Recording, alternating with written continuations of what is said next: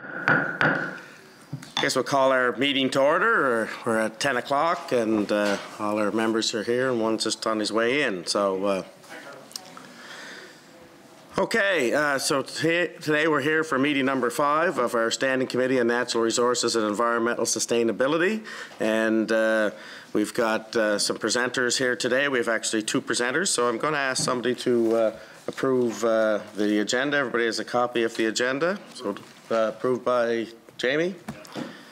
And I'll just give a brief synopsis of what our standing committee is all about. So sometimes I guess our ratings are going up these days, so we get a lot of people following, so we want to make sure that they know what we're talking about here.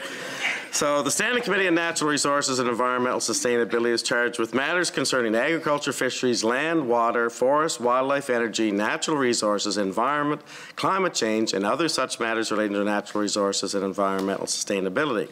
And today we have actually representatives of the Department of Environment, Energy and Climate Action on the current state of the province's forests, Norbert Carpenter and Kate McQuarrie. And as we get going here, I'll introduce our members here too. So we have Gord McNeely, who's filling in for Hal Perry. We have Peter Bevan Baker, Carla Bernard, Hilton McLennan and Jamie Fox, and we have some other associate members, Susie Dillon and Bradley Trivers. So the only little rule that we try to have here is to try to make sure that for our audio component to identify yourself when you're speaking, especially when we have more than one member here. So either if you start to answer a question or things of that nature, just identify your name first, or I'll have to kind of intervene to do that just so our audio people can tell the difference between who's speaking. So anyway, so I'm going to hand it over to, I'll start with Norbert, I guess, and you can introduce yourself and your contemporary here for to present, and if you have a presentation, we can go through that, and if there's questions at the end, or ever how you want to do it. If you want to have questions as we go through, we can entertain that as well. So, Norbert Carpenter, you're the Deputy Minister of Environment. Sure. Thank you, Chair, and thanks to all the committee members, and good morning, and I want to thank you for the invitation for us to be here today to present. Today I am fortunate to have Kate McQuarrie with me, who's the Director of Forestry, Fish and Wildlife, and she will do a presentation on the state of the forest in Prince Edward Island related to post-tropical storm Fiona. I do want to delineate the fact that this report and the presentation today is the impacts of the storm, where we are, what's happened, and what's happening next. There's a broader and wider report that will be out in the coming weeks on the state of the forest, which is obligatory for us to do every decade. That report is delayed by about a year. There were some issues with the contractor, with the aerial photography that was taking place following for the report, which was a major part of the report. Once those issues were rectified, we got back on course, and that will be out in the coming weeks. We're just putting the finishing touches on that. So I just want to be clear about that. This is related to the damage with Fiona, where we are now, and where we're heading. So I will turn it over to Kate now for the presentation, and we'll be here for questions at the end. Awesome. Thank you. Thank you. And Kate McQuarrie, Director of Forest, Fish and Wildlife for Department of Environment, Energy and Climate Action. Can our audio folks hear me okay if I sit here? You good? Good. Awesome. Fantastic. So I'm going to talk for a few minutes about our forest post-Fiona, starting with what we know and how we know it, what we're doing about it, and what our plans are coming up. So in terms of what we know it from our post-hurricane satellite imagery. So immediately following the storm last year, we commissioned full provincial coverage of satellite imagery at a resolution of 50 centimeters per pixel. There were 16 images in total, and I'll show you those in a moment. Originally, 4 of those 16 images, when we got into the analysis, we found that we could not use because of some high haze on either end of the province and some snow cover in the highlands of central PEI. You may recall last November we had some early snow. So we had to recommission those in June and July of this year. And we used a combination of computer learning through object-based image analysis, OBIA, as well as human manual delineation of those. So just very briefly, and I caution that I'm not the technical person, but I have staff who are. The object-based image analysis trains a computer program. In this case, we're using Trimble eCognition to differentiate among land types. So if you can see the photo on the left-hand side there, I think all of us as humans can identify what's standing forest, what's blowdown, what's road, what's building. And what we're using is through multiple iterations of training a computer to recognize those in a similar way to we do in terms of how it looks, what the reflectivity looks like. So delineating forest in the middle area, those are the green polygons or the green shapes. The blowdown is the red, and then combining all of those into polygons to delineate blowdown. So that's the object-based image analysis. 9 of the 16 areas were done that way. The remaining areas, we weren't getting the quality we wanted from the computer model, so that was done by staff through manual delineation. And the OBIA, the object-based image analysis, all had quality control as well, so not relying just on the computer output. So there were 16 images that came through the satellite imagery, and you can see those here. And I think you can see the differences among them in terms of color, reflectivity. So each individual sheet, we had to retrain the computer model to identify the differences between standing forest, fallen forest, and other land types.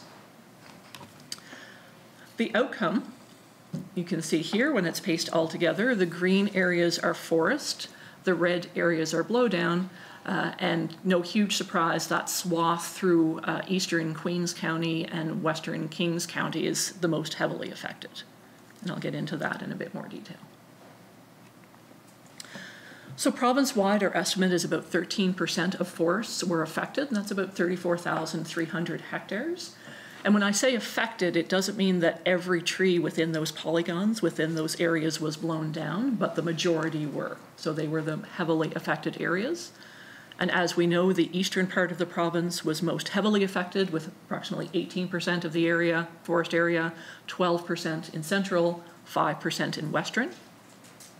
Individual areas, of course, tremendous range. So 1.6%, you can see map sheets 5 and 6 there. In the East Prince region, the blowdown was about 1.6% there. Up along the North Shore, and I know you've all seen images and toured through, close to 30% along that North Shore area. We're starting to get into some more analysis in terms of the details of which stand types were affected. And right now we can say that there were no differences in the impacts on hardwood versus softwood. They were affected pretty well equally all around that 13%. So what are some of the things that we've been doing? And of course our work with Fiona started immediately, literally the day after the storm, in getting out and looking at some of our public lands. A combination of my staff going out and visiting those sites. We've got drone technology, so using that to make the work safer and more effective. And our priority is public safety. Public safety is always the #1 priority in what we do. So looking at reducing fuel load, reducing fire risk in areas, ensuring safe public access along access points, and salvaging value. And all of those things pointed to salvaging our softwood blowdown first, which is where the focus has been. Within weeks of the storm, we had 23 priority sites, tenders out for 23 priority sites.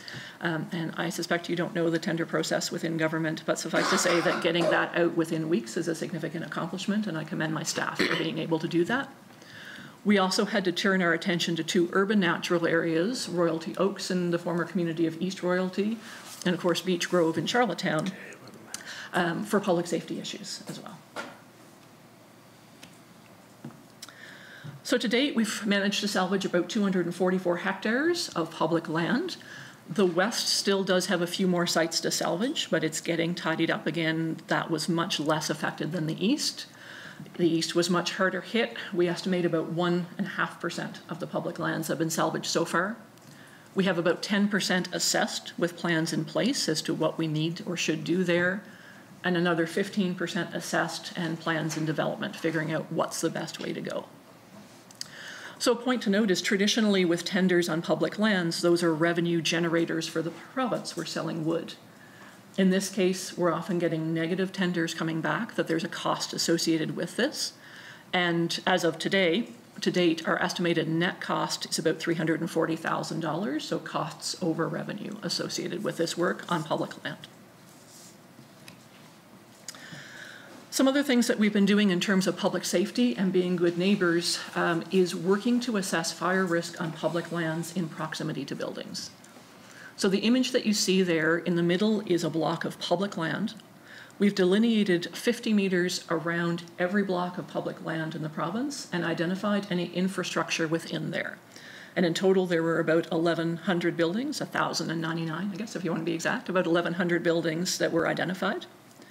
For each of those buildings, we identified a 50-meter buffer around it, and our provincial crews have gone into these areas to apply FireSmart principles. If you're not familiar with FireSmart, I encourage you to check out FireSmart Canada. FireSmart is an international program that helps individual landowners and communities to reduce fire risk around their homes and structures. So we've been applying those principles, and not just for Fiona damage. If we've identified other issues that could be fire risks, applying FireSmart principles around all of those buildings, and that work is, if not complete, is very close to complete now. On private lands, in December of last year, we introduced a salvage incentive, recognizing that there are increased costs of doing business associated with salvaging this wood. Last fiscal year, so between the hurricane and March, 160 hectares were salvaged, and an additional 300 hectares has been salvaged this year, with an average cost of $1,140 per hectare. If you were to extrapolate that to the entire area of blowdown, the cost would be $39 million at that rate. Just last week, I was pleased to announce funding from ACOA to help with some areas that aren't covered under the Forest Enhancement Program. So we recognize that forestry roads are not something that we have any funding for within our programs, but absolutely trees are blown down over forestry roads, and if you can't access these sites, you can't implement sustainable management on these sites, reduce fire risk and those sorts of things. So really pleased to get that program up and running. And the other part of that is for small woodlots. So in order to access our forest enhancement program, you need a woodlot of a particular size. We recognize that there are smaller woodlot owners, especially on the outskirts of communities, that also need some assistance. And so this program is open to them.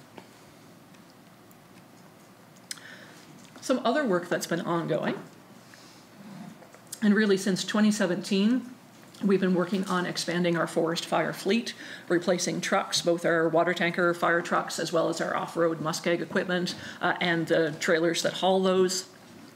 We've been upgrading our equipment and increasing the number of trained personnel, and this has been stepped up this year with some significant financial investment in that in the current fiscal. The FireSmart program I mentioned earlier, we've been rolling that out. We hired a FireSmart ambassador this year, so we have a person specifically dedicated to that that's been working with communities, with landowners, getting these messages out across Prince Edward Island, and I'm hoping to expand that next year. I really commend my staff for reaching out to the volunteer fire departments, reaching out on a one-on-one basis to hear what folks' concerns are, what are the barriers, what can we do to help. We provided fire suppression training to all forest contractors on PEI who were interested. So we offered a session and many of them came into that. Again, just increasing first responder ability and having those skills more widely distributed in the forest sector. We provided free chainsaw safety training to landowners. Of course, and I'm sure many folks in this room were in the same boat. Immediately after the hurricane, there's deadfall and falls, hurricane blow down on your property. That you may want to clean up personally and not have the chainsaw skills to do it. So the purpose of the chainsaw safety training was twofold, was to provide basic skills, but also to provide information on when you really need a professional, because we're very nervous about having newly trained people tackling things that are beyond their abilities. An expansion of our 2 billion tree program that I know you've all heard about to include hurricane damaged sites.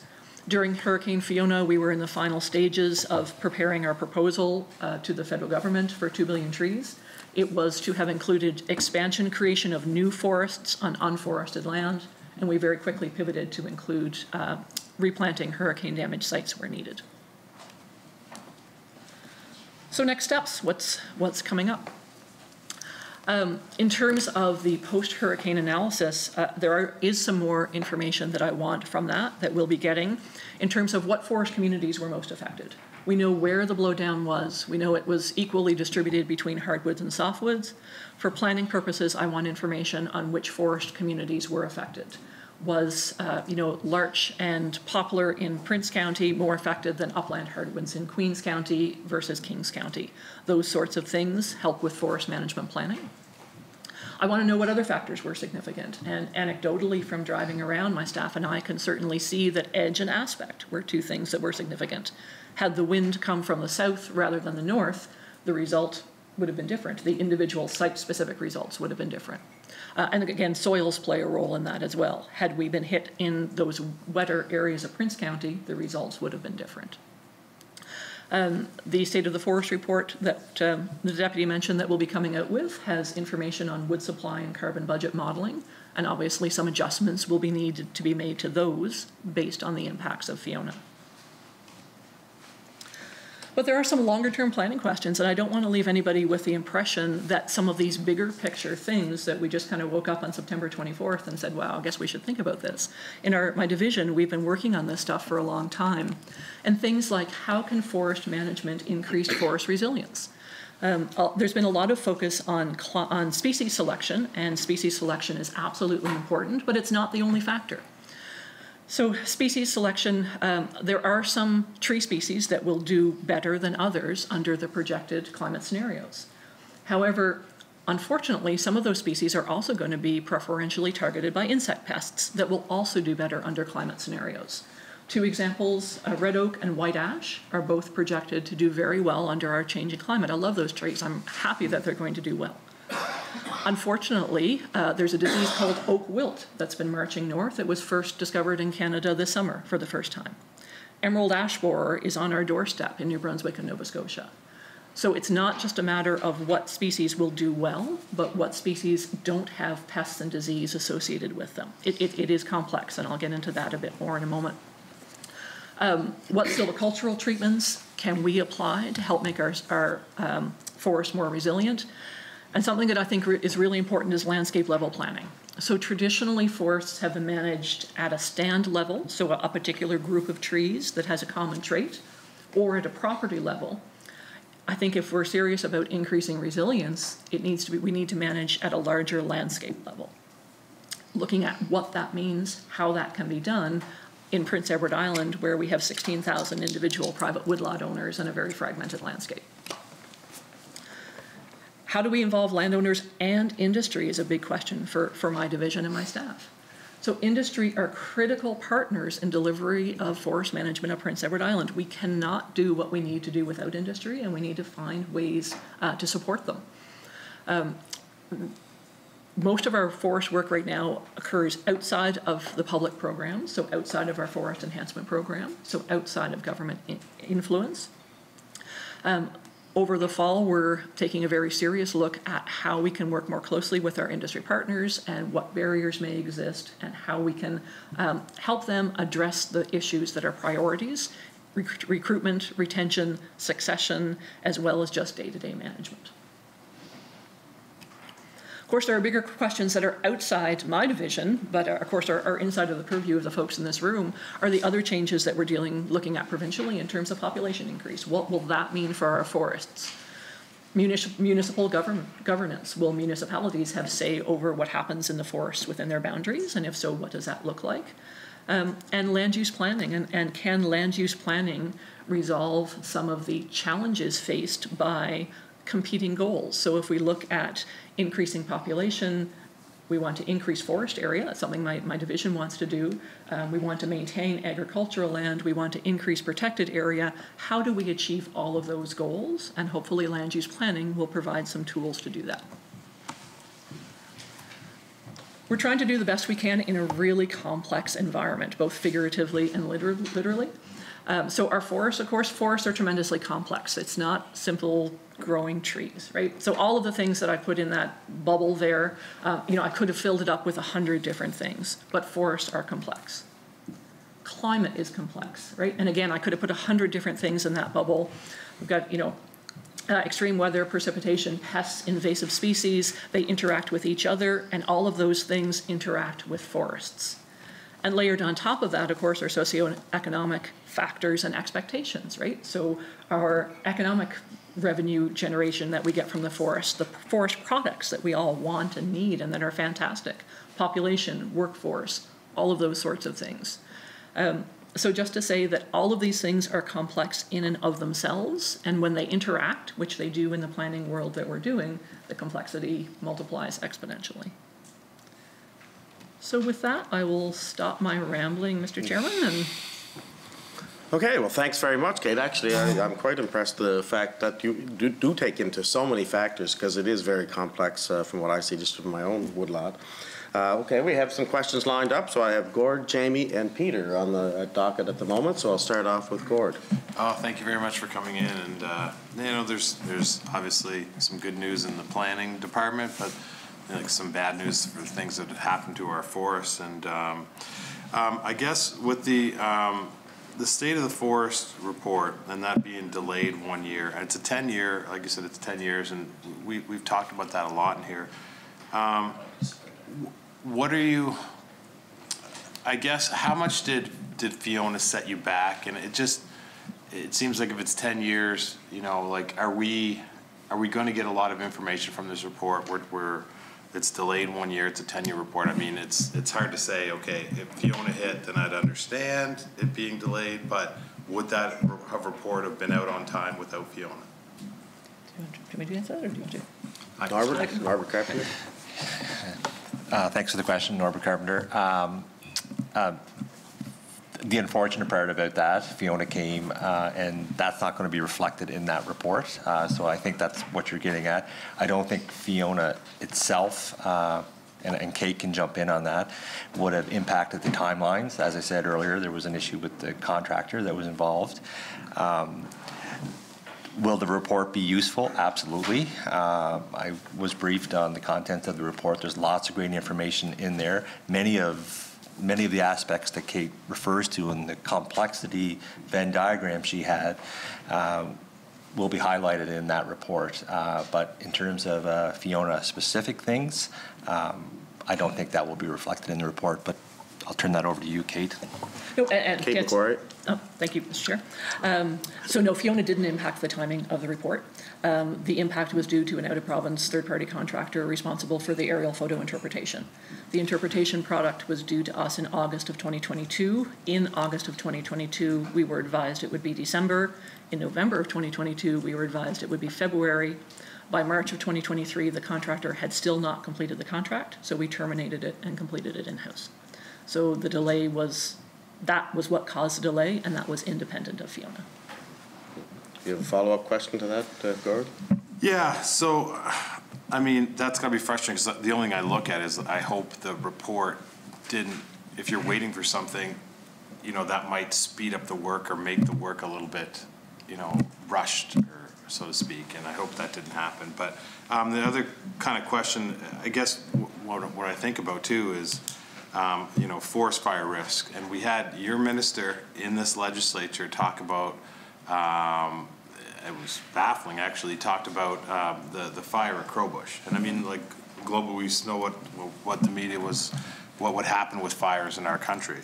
And he said, the fire at Crowbush, he said, if the winds were blowing in another direction, we could have lost half of eastern Prince Edward Island. I don't know if that particular, it was very baffling in here when he said that, but can you comment on that? Are we ready in terms of, that's just a little sample shot of what happened in Prince Edward Island. Those comments were made. Was he accurate with those comments? Norbert Carpenter. Thank you for the question. That would predate my time here, but I'm not sure the context of the question that he was asked, or whether that was just a comment that he made. Certainly concerning. We're all very concerned when we heard about that, and we knew there was lots of fuel on the ground after Fiona. I can't comment on whether that was accurate or not, but I will say, based on what I've been seeing and submissions to the capital budget, there is a focus on fire suppression and dealing with forest fires in the province. But I'll open it up to Kate if you have anything to add. No, the only thing I'd add is, in terms of fire preparedness, our ability to respond right now is at an all-time high, and I'm very confident in that. Okay, I'm going to go now. Just to remind the honourable members here, that really wasn't a follow-up question. That was a separate question. But But anyway, I didn't intervene on that, but Jamie Fox? Thanks, Chair. Thanks, Kate and Norbert, for coming in today. Good to see us. I'm really interested in what we're doing for reforestation and replanting, because I've been saying for years I don't think we do enough of it. But I know the nursery is limited on the amount of trees that you can produce. Can you expand on that, and what are we doing to get more trees out the door and in the ground? Do you want me to take that? Yep. Yeah, no, thanks for that question. I appreciate that. Kate McQuarrie? Thank you, Mr. Chair. It's hard to remember to do that. I know. Thank you. Yeah, so one of the exciting things right now is through the 2 billion tree program that is cost shared with the Government of Canada, and we are expanding our tree production by 30% under that to 1.3 million trees. That we're doing, I guess, a couple of things. Looking to increase the hardwood component, because I know there's demands from my forest technicians on our own properties as well as from our private landowners for increased hardwood species. So looking at ways that we can do that, and looking at increasing our forest area provincially as well through that 2 billion tree program. So through marginal areas that just really aren't economically effective to farm, to bringing some of those marginal lands back into forest cover and expanding our forest cover provincially. So I guess the short answer, that was a long way of saying we're increasing our production by 30%. Those trees will be seeded in 2024 for planting in 2025, and we're prepared to expand beyond that if need be. Jamie Fox, follow up? Or? Thanks, Chair. So with that, it's my understanding that the province of New Brunswick offered a lot of trees to be replanted in PEI or to have access to, but that was not followed through on. There was no, the government did not take advantage of that offer. Is that true? I don't know anything about that offer. I'm sorry, that offer was, I have no knowledge of that. Okay, thank you. Okay, Peter Bevan Baker? Thank you, Chair. I really appreciate you both being here. Thank you. And a lot of really interesting, important information already given this morning.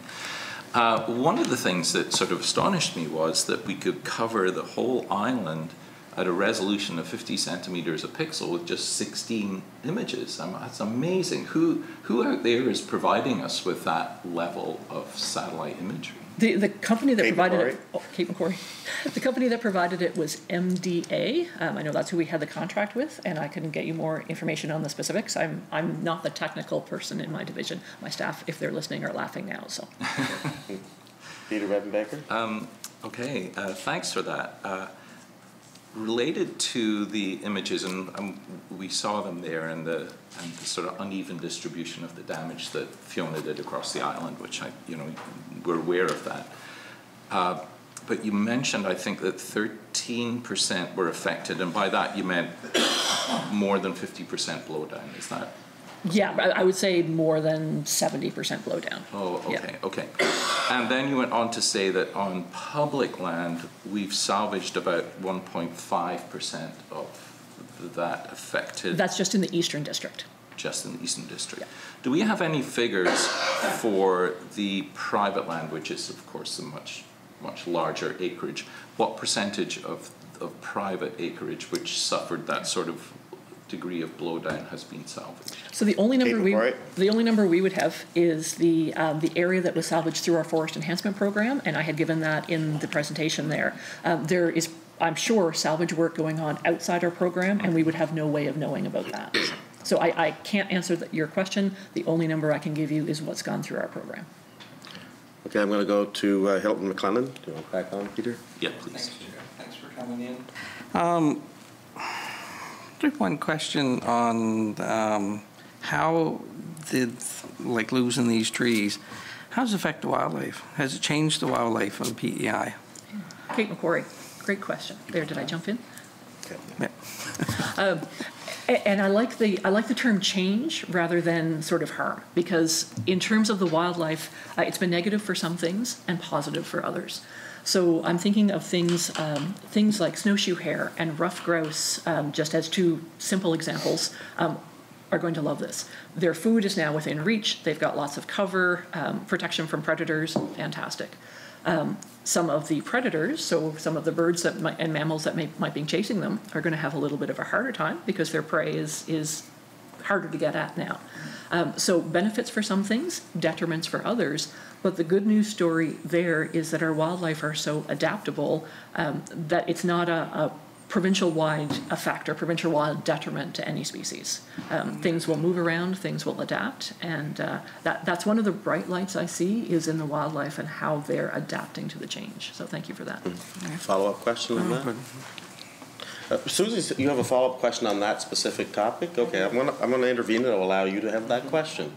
Well, given that I live in the city, we've seen an uptake on rabbits and skunks and raccoons, and I wonder if that's being affected because of the massive amounts of forestry that's down, and maybe they don't have as many places to live. But foxes would be another thing that we see. I mean, we've always seen a few, but there's been an awful lot more as of late. Kate McQuarrie. Interesting observation, and I really thank you for that, and that's neat to hear. So I suspect that is twofold, and this is just sort of an educated guess more than anything, is they may be moving out some of their traditional areas that have been Fiona affected into the urban areas.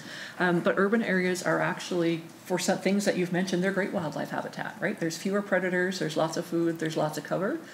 So they're just finding some really good habitat in around our towns and cities, and hopefully not causing you any trouble. Can I ask one more question? Okay, I'll grant you that, as if it's pertaining to that. It is just what do we do? Because I mean, I don't mind the little rabbits that are hopping around. The neighbors don't like them because they're eating their gardens, but the skunks tend to give me a bit of grief when I let my dogs out. So other than we trap them and release them somewhere else, what do we do with all the wildlife that has kind of come into the city? Kate McCourt. So there's a bunch of options for you. The first thing is you want to make your property as least attractive to those animals that you don't want as possible.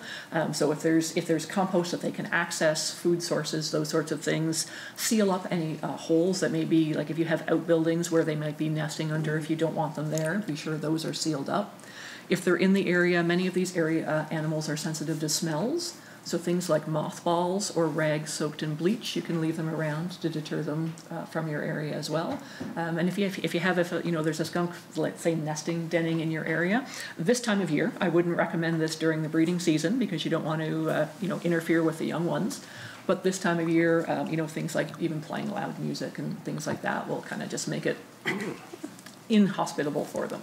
So just think like a skunk or a raccoon and think, what can I do to make my property less attractive?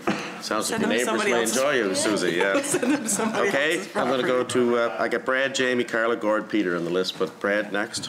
Thanks, Sharon. Thank you for coming in to present today. It's great to have you here, and Kate, to have a biologist with your experience and knowledge is particularly good. Thank you for your blog, pei-untamed.com. A little plug there. If anyone hasn't checked that out, it's an amazing blog. You can learn a lot about our island there. But my question is centers around the FEP program. We had the Woodlot Owners Association in, and they are big fans of the Forestry Enhancement Program. They like it a lot. They've done good things for them.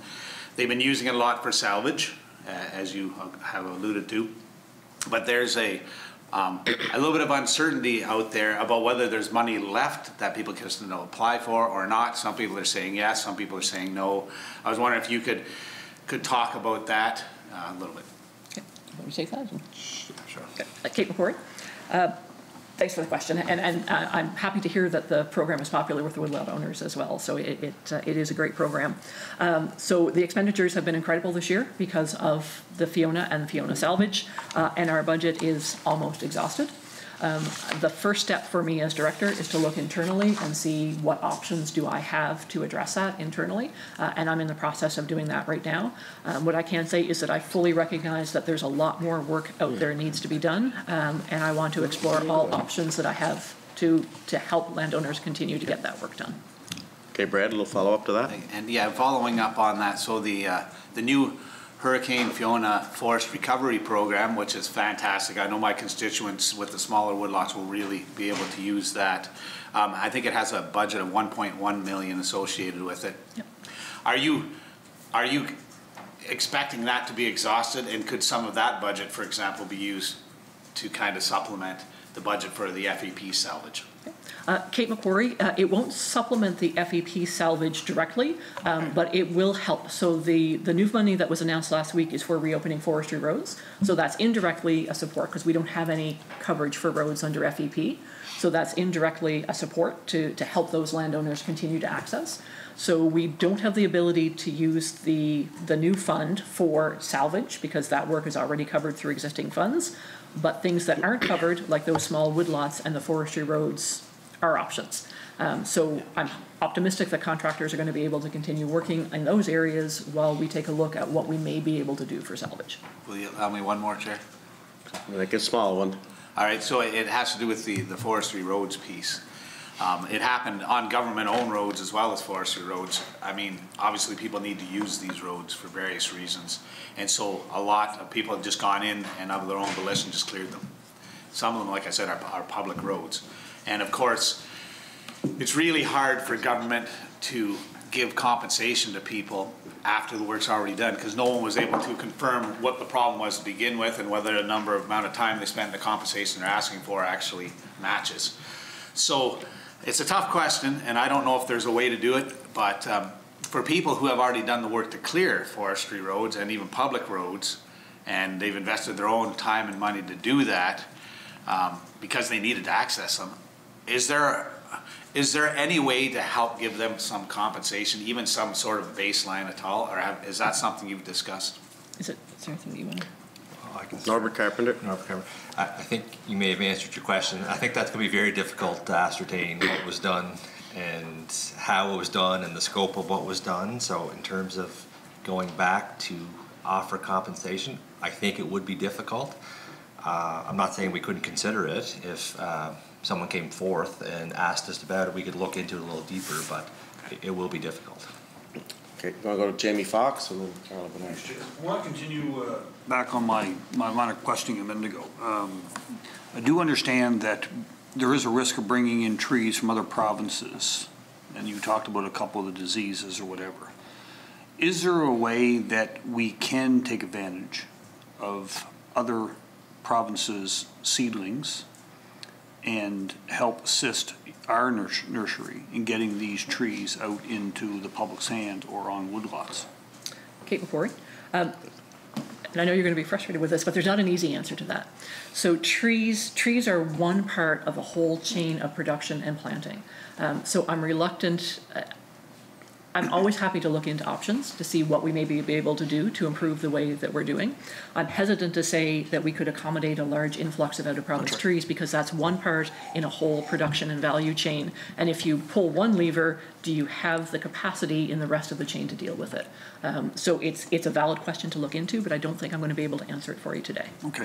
Follow up, Jamie? And with that, it boggles my mind when I drive around the province, especially from District 19 down to Charlottetown, and you go through the Honorable Peter Bevan Baker's district, and we see the amount of government land that is sitting there unforested.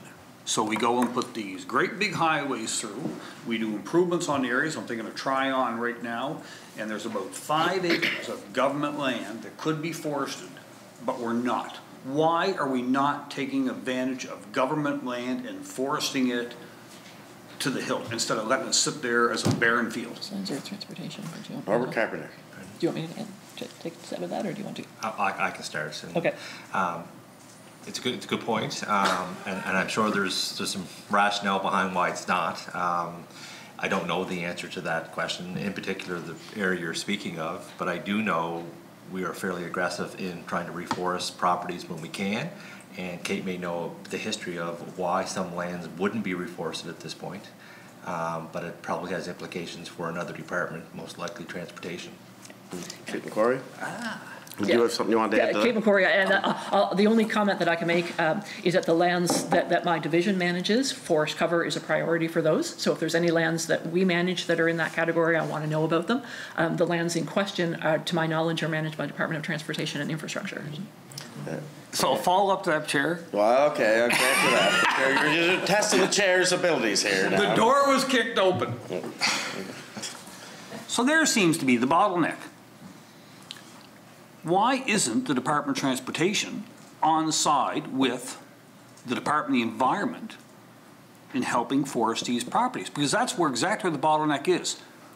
There seems to be no movement forward from the Department of Transportation in foresting these lands after they do highway projects. And I'm wondering why. Why are we not consulting, or why are they not consulting with the Department of the Environment? Norbert Carpenter? I'm not going to smoke and mirrors. I'm relatively new to this position. I know right? that. So, and we do have collaboration with that department, probably more so than many. But I can take your points back, and the next time we have a meeting, I can discuss that with the senior level management at Department of Transportation, and circle back. Thank you. Carla, and there'll be Gordon and Peter. Thank you, And Brad. and thank you very much for coming in today. There's a lot of interesting information that you presented to us. So with your presentation and kind of seeing the island, there's obviously, like you said, lots left to salvage. There's a lot of salvaging left to do. And I know that, and there's still programs running to assist people in clearing their lots.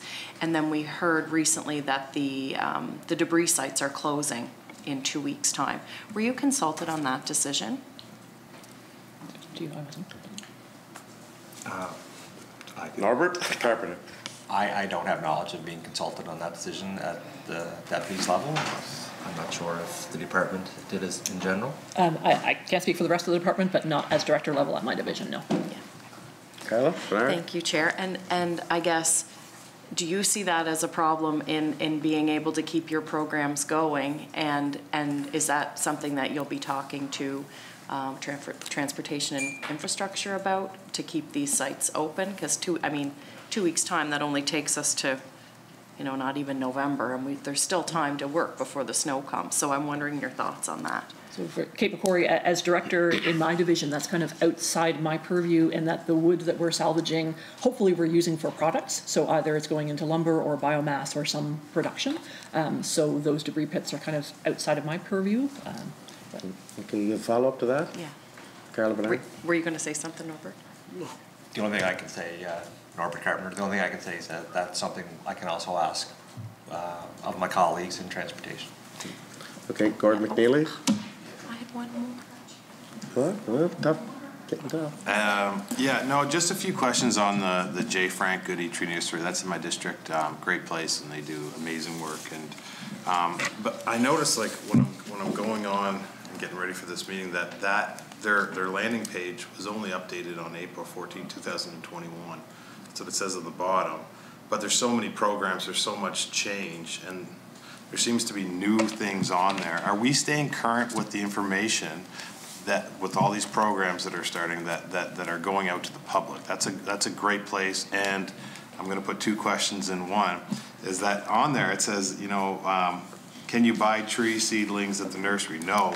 And then it lists the different places where you can buy them. Is there any opportunity to maybe promote planting and maybe do a day in May where people can actually go and attend and go to the nursery and see what it's like and maybe purchase some things? I'm just thinking about more of an interaction between the public and the province and how we're tackling this.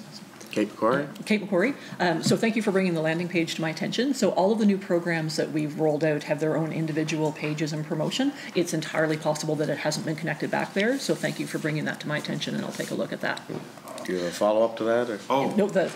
No, in terms of kind of, sorry, did you want me to stop there? Or? Well, no, keep going. Yeah. I only get two. It's a yeah, tough place to ask questions here.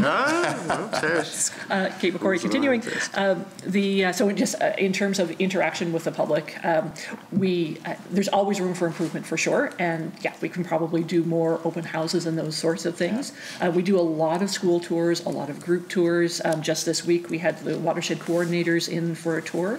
So we do try to do a lot of community outreach. There has always been concern about direct sales with competition with private nurseries. So that's the main reason that we don't sell direct to the public from the J. Frank Goody Tree Nursery. Do you have a follow-up to that? Or? Yeah, I understand that completely. That's a good answer, and it's a neat place to be and see.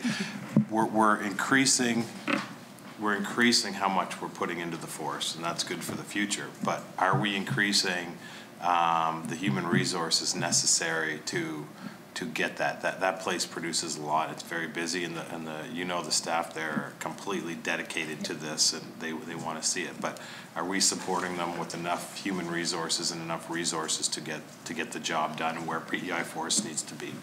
Kate McQuarrie, right now in the nursery, our staff and budget complement are good. What worries me is retention and recruitment. So of course, just like any industry, we have folks that are getting close to retirement, and replacing those folks, that is something that worries me. Knowledge. Yeah, the knowledge that will be lost. So I think we're in a good place right now, and my challenge is to ensure we stay in a good place as that happens. Okay, Peter Bevan Baker. Thank you, Chair.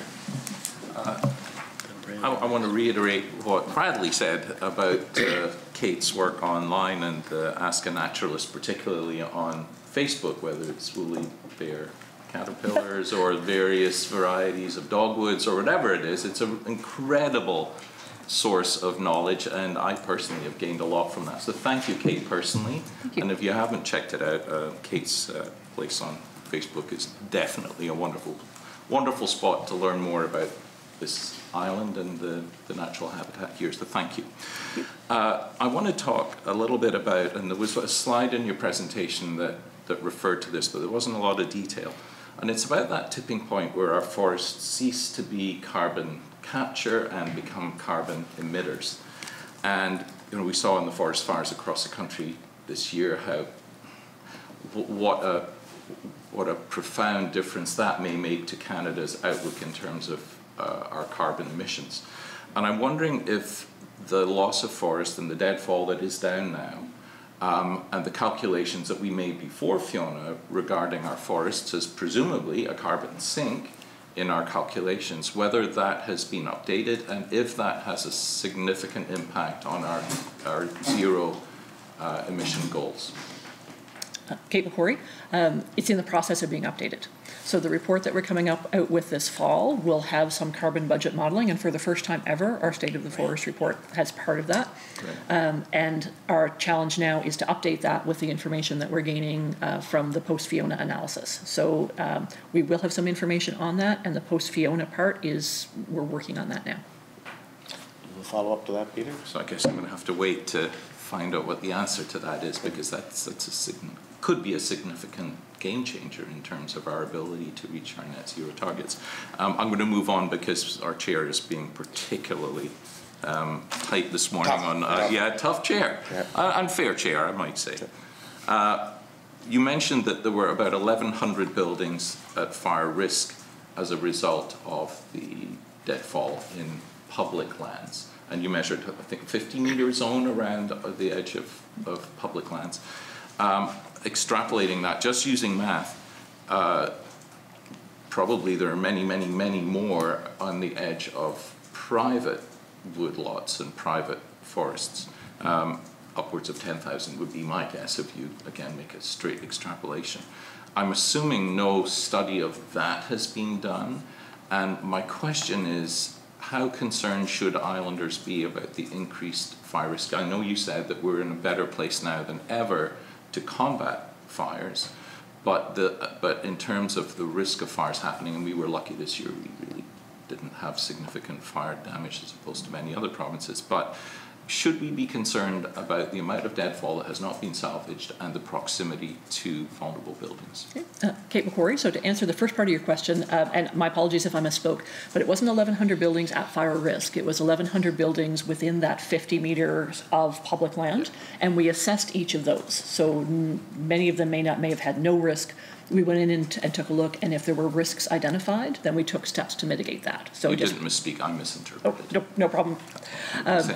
So just to clarify that, so in terms of, fire risk is certainly something on top of people's minds right now, and we're very much aware of that.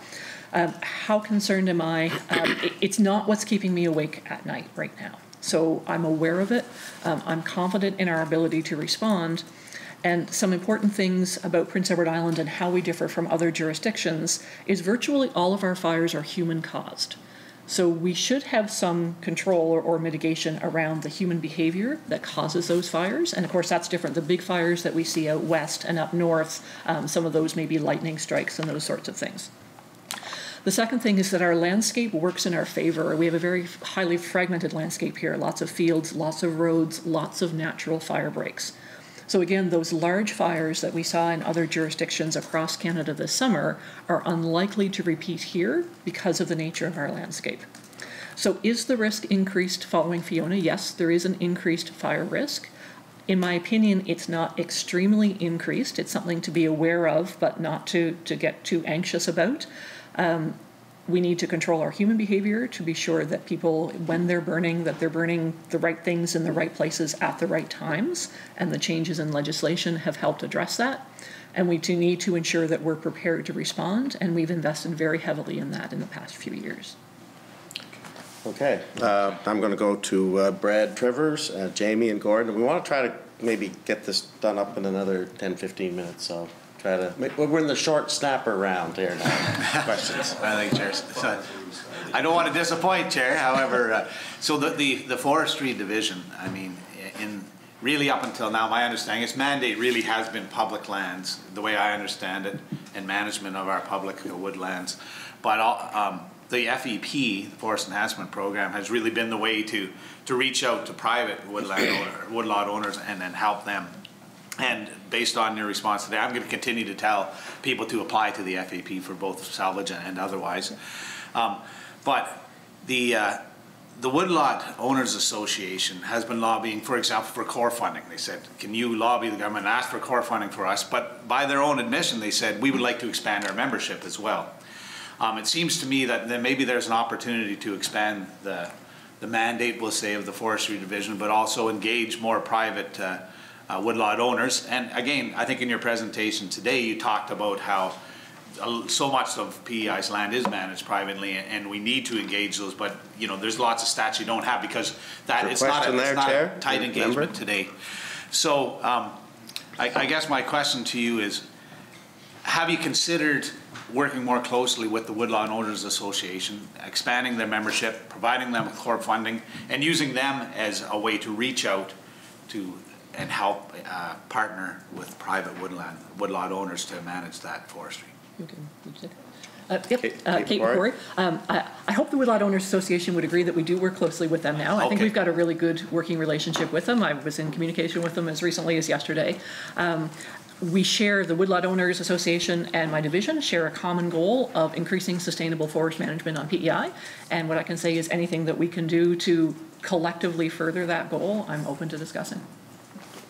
Just to follow up then. Okay, this is not short snappers now, so. Yeah, well, this is a short, so. Better be short.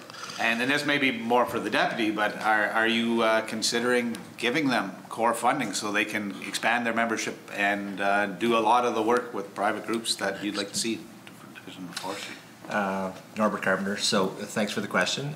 It's not out of the realm of possibilities. We certainly can have dialogue with Kate and her team and her connections with the private woodlot owners, fully understanding that financially it's been quite a burden for woodlot owners if they were making revenue from the forest. So we understand they are in dire financial shape, some of them, if that's the case. And if that wasn't the case and they want to do more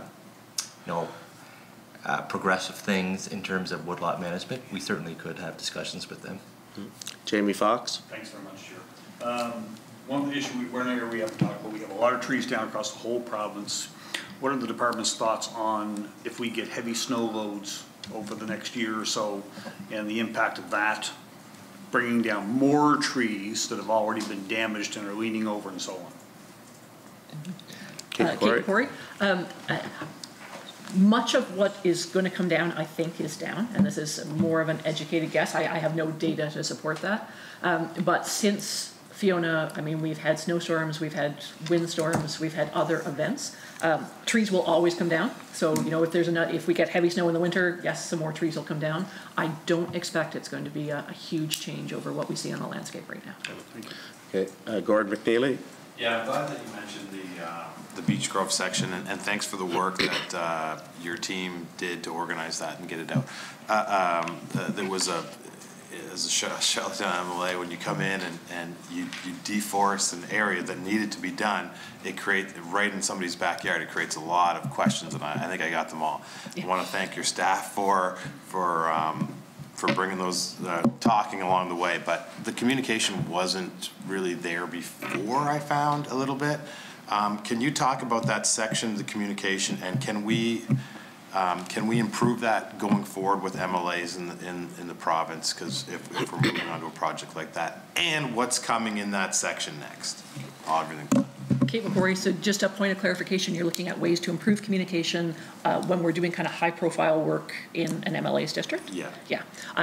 Anything that you would like to see in that communication way, I think we can make happen. I think communication is always really important, and it's always where groups fall down, right? You ask any organization, what's the #1 thing you need to improve? Yeah. They're going to say communication. I hope my staff communicated well on that project, because we knew that was going to be good. And if there are best practices from that you would like to see replicated, I'd love to hear it. And if there are things that we can improve, I'd like to hear that too. And what's going in that set? Like, it's clear cut now. You know, I went over and talked to the guy that was, when he was cutting, and I asked him, because people were saying, hey, can you leave this tree? Can you leave that tree? And so that type of thing. But what is going in that section now? Because that's the question I'm getting. It's clear cut now. What's the replacement plan? Yeah, Kate McCory, that's a very valid question, and unfortunately I can't answer that right now. There's a bunch of discussions going on.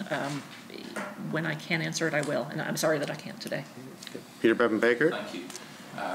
We have somebody from Canadian Red Cross coming in, I think tomorrow, to speak to another standing committee on their programs.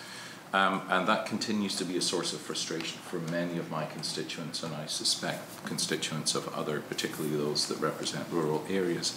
And I'm wondering a couple of things. Involvement of the department in particularly the Disaster Financial Assistance Program, the parameters of that, and the changes that have been made and continue to be made to that program even a year after Fiona. And whether you, no, maybe I'll leave it at that. What involvement does if any, does your department have in that particular program? Do you want to start from the division? Yeah, sure. So, Kate McCory, I can answer from my division's point of view. My main interaction with the DFAA was with respect to any potential support for woodlot owners. And one of the barriers we ran into early on was a requirement in order to be eligible that you be able to show at least $10,000 in revenue. Of course, managing a woodlot, you don't have annual revenue, right? Your revenue will come in peaks and valleys. And unfortunately, and I can't speak to where the lack of flexibility was, but unfortunately there was not flexibility to waive that requirement for woodlot owners under the small business stream, which is why they were not, many of them were not eligible for that, and why we're hoping that some of the other funding we've put in place will help with that. So that was my only direct interaction with DFAA, was around what can we do to help woodlot owners, and I was unsuccessful. Do you follow up to that? Yeah, I do actually, Chair. Go ahead, Peter Bevan Baker. Sorry, Kate, I think I may have given you the wrong acronym. It was the Disaster Financial Assistance Plan, the one that was for people not necessarily with a woodlot. And there were parameters that changed on that. But my question related to that is, you mentioned that the average salvage costs I think it was per hectare, was at $1,100.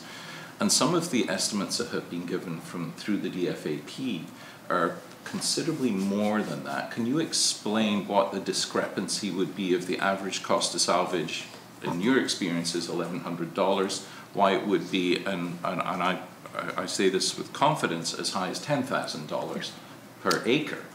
Kate McCory, I sure can, because the $1,140 per hectare was what is through our program, and our program only covers a portion of those costs. So that would be the discrepancy between the incentives we have available and what the actual cost on the ground might be. Thank you for explaining that, Kate. Okay, actually we're kind of coming to the end of my list here, but I have a couple of questions I wanted to add in, so we have a few, and I guess as chair I have that liberty. One of my issues, and I brought it up to a number of the other groups, was that when it comes to forest woodlots and designations, so if I just look at my own situation, I had a contractor come in and clean up a lot of the stuff, but there's some spots that it's forested woods, but it's deemed wetland. contractor, I'm not taking any chances, and I, as an MLA, I don't want to get into any chances of fines and stuff too. What are my options in cleaning that woodland up that's designated in the wetland area? I could debate whether that's really a wetland or not a wetland, but in the end of the day, the map has designated that, and I've got these pockets of a half-acre that just blew down. And my other part of that is, what would I do with that if I do harvest it? Can I replant that, or what, and why would I replant it, I guess, would be the other thing. So anyway, just to maybe elaborate a bit on designations of wetlands and what a woodlot owner can do to harvest that at some point. It may not be able to do it with a contractor. Is there other methods that can be done? Kate McQuarrie, and unfortunately I'm going to have to defer to the wetland permitting staff in our department, so I don't deal directly with that. I know there have been some amendments to some of the wetland and buffer zone provisions to help accommodate, recognizing that there is going to need to be salvage or work in some of these areas. I don't have the details of that with me, but our permitting staff would know that. In terms of follow-up, if you were able to harvest and salvage some of those trees, the follow-up would be really site-specific. So is there natural generation that's coming back? Maybe you don't need to do anything. If there's insufficient natural regeneration, maybe replanting would be the right option. Right, okay. Okay, and my other question, and it comes back to, you made the comment about trying to diversify the wood lots and the plantings, and which I support in that regard. But one of the things that I found as a woodlot owner is that it's very hard to be viable. It's, you know, the justification of investing in planting trees and getting a return on that in 70, 80 years. I mean, it may not be me, but it'll be somebody in our generation. There's really not a lot of demand for other than maple. I find that there's some demand for that. So do you take into the economics of, you know, a site-specific spot and saying, okay, this tree will survive, or it may not have infestations, but it's not worth anything, as an example. So how do you figure that out, and for your makeup of what forests should be replanted in? Kate McQuarrie, economics is absolutely part of it, and I spoke to the importance of the forest industry in the province, and if we're not growing trees that are supporting our industry and our landowners, then what are we doing, right? That is an absolutely critical part of what we do, and is part. So under our programs, a management plan is developed that meets the landowner's wishes. So if you're hiring a contractor and a consultant to do your management plan, if economics is at the forefront, then your management plan will reflect that, and the on-the-ground management will reflect that. So yes, economics is part of what we do. Our plans are tailored for what the landowner's priorities are, and if economics is your priority, then that's what your plan will reflect. Oh, good. Okay, thank you.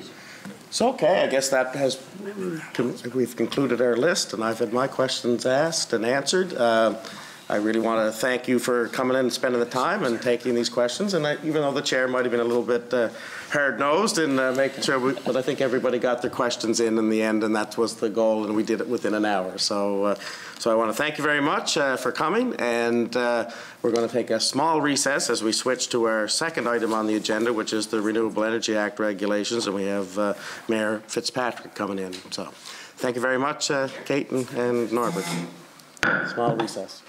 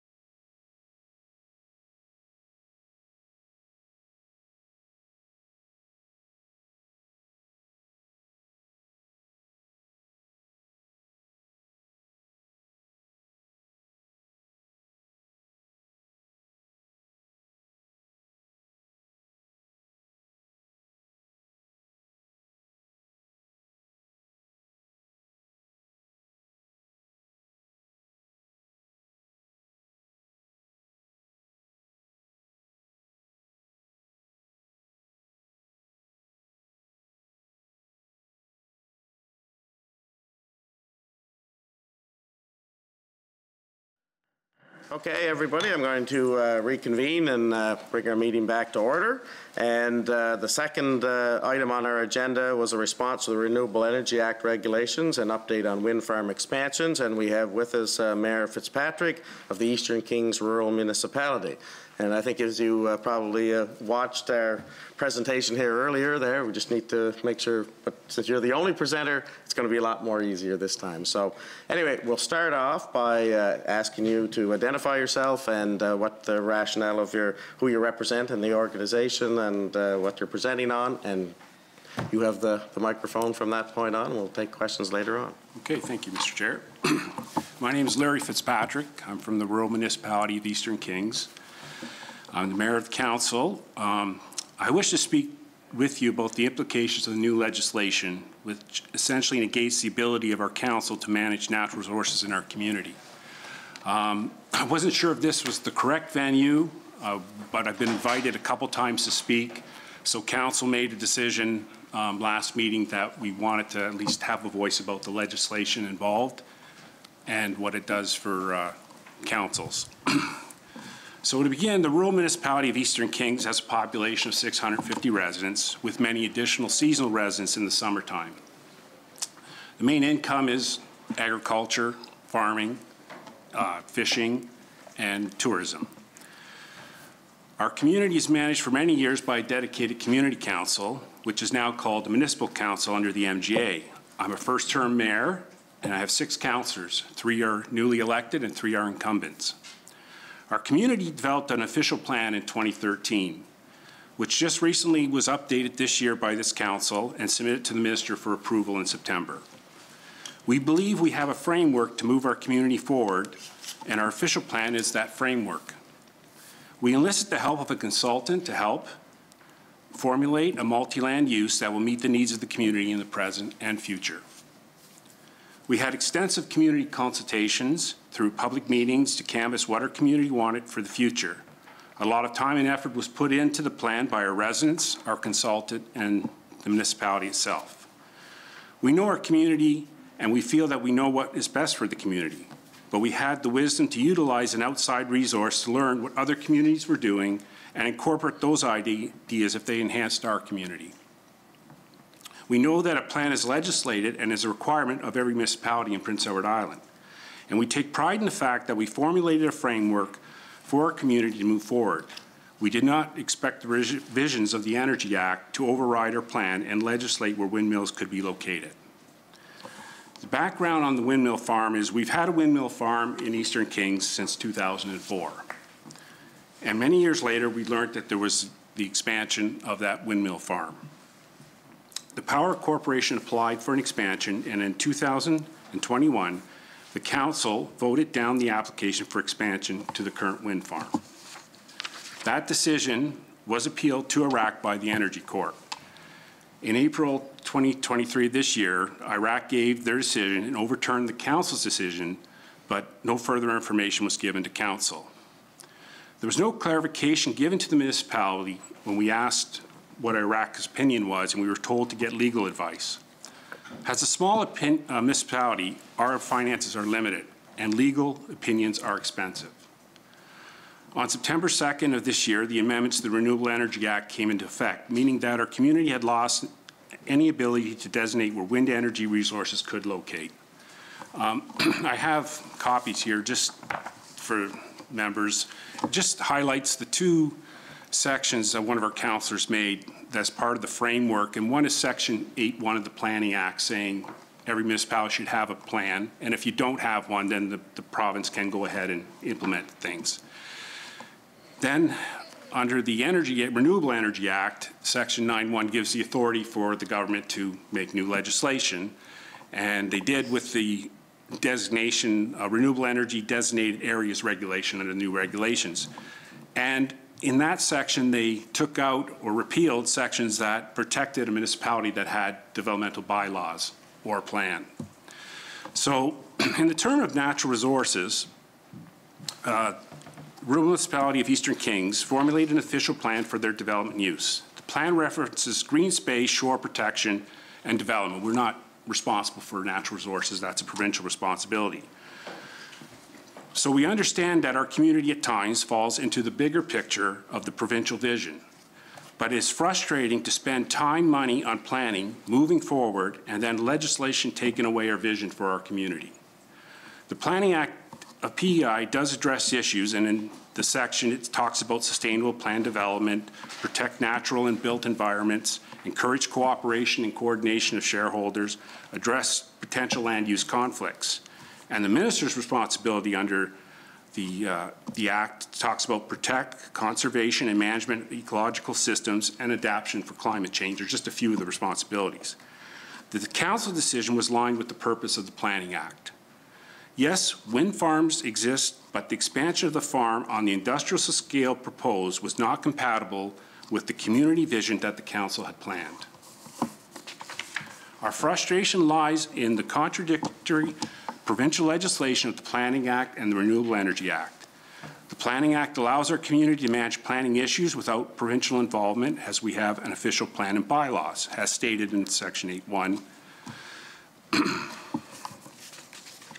After the Iraq decision, the government used the authority under the Renewable Energy Act, Section 9.1, to create the designated areas. Again, our small municipality had no information in terms of exactly what did this mean to our community. The Planning Act refers to the government's right to act if there's no official plan, but we've had one since 2013, and now an updated version this year. Our community is concerned with environmental sustainability. That's why we have an official plan. To us, sustainability essentially means meeting our needs without compromising the ability of future generations. When legislation allows action to be built and alter the landscape, we lose sustainability. The future for the property and that community is changed, and we can't get it back. We have a great need to do better, and the environment is important to all of us. We understand the change is necessary and that taking meaningful action to reduce our impact on the environment. Eastern Kings is not against windmills and agrees that we need to do more in terms of climate responsibility. But how can we in good conscience say that we are acting sustainably when we utilize the natural resources causing irreparable damage to the environment? The Planning Act also refers to the minister's responsibility of the prevention of fragmentation of land and loss of natural habitat, connectivity, and biodiversity. The East Point location of the municipality is a natural habitat and is a green belt that must be protected. I would hope this committee and ministers responsible for the respective acts carefully consider the provincial actions, choose a pathway to meet our municipal needs, and does not jeopardize the future generations of municipalities. The current regulation enacted does not create a collaborative environment for shareholders involved. If we are developing natural resources, then we must make it sustainable in a way that's open and transparent to everyone involved, that we look at all options in terms of technology and planning to meet our goals, our climate goals. So what we're really saying is municipal council matters, and we shouldn't be told where we have to put something. Thank you. Okay, thank you very much, Mayor Fitzpatrick, and I do appreciate the comment in the respect that this is a venue where you should be able to feel comfortable bringing forward your issues and concerns as pertains to anything that deals with government. So, so I'm appreciative that your council has decided to actually put your statements on the record. So, okay, I'm open for questions. Any question? Peter Bevan Baker. Thank you. I really appreciate you being here today, Larry, and thank you for your presentation. I have always been a booster of municipalities having an appropriate level of decision-making authority when it comes to their own matters of land use, matters of well, there's a number of municipal things. Here we're dealing with a renewable energy project, and I'm wondering where I'm looking at the Iraq decision here, and towards the end of the ruling, it talks about the fact that the Lieutenant Governor and Council, Cabinet, essentially the government, under the Renewable Energy Act are able to regulate the development of renewable energy projects. And I'm wondering how you feel about it's a really awkward situation as far as I'm concerned, to respect the authority and the autonomy of a local municipal government, but also line that up with the authority of government when it comes to approval of renewable energy projects, because that does not lie with the municipality. Can you just talk a little bit about how those two things perhaps don't sit comfortably together? Larry Fitzpatrick. I think the issue isn't, like I said, Eastern Kings isn't against renewable energy. And we're using windmills because that's why I'm here. But if we're talking natural resources, it can be any natural resource in a municipality that all of a sudden is now could be deemed a renewable energy. Our issue is that we have a very biodiverse area that has a lot of wind, so we want to put the windmills in the area they are in. But we're not looking at what the damage we're causing to that environment. So with technology and new uses, isn't it possible that we could just move that windmill somewhere further? To me, there's lots of wind in PEI, but does it always have to be in the spot where it shouldn't be because of the environment protection? That's the main concern. I mean, we are not against it, just that if we have something to protect, what do we do to replace it? You know, do we take the funds and then save it and invest it in 20, 30 years, but it's already gone? Maybe the species are extinct. So we understand there's a goal and we have to do things, but we're looking at 2023. You have mentioned goals of 2030 and 2040. We're using technology from the 1980s still to deal with our climate goals. I'm sure there's things that come along, whether they could be smaller or more efficient, maybe don't need high wind speeds of new turbines, but I think even the problem was with the council was, even if they added a couple that were there in size or smaller scale, wouldn't have been the issue. It's the industrial size that they want to add that's already there. It just was not compatible with the community's vision.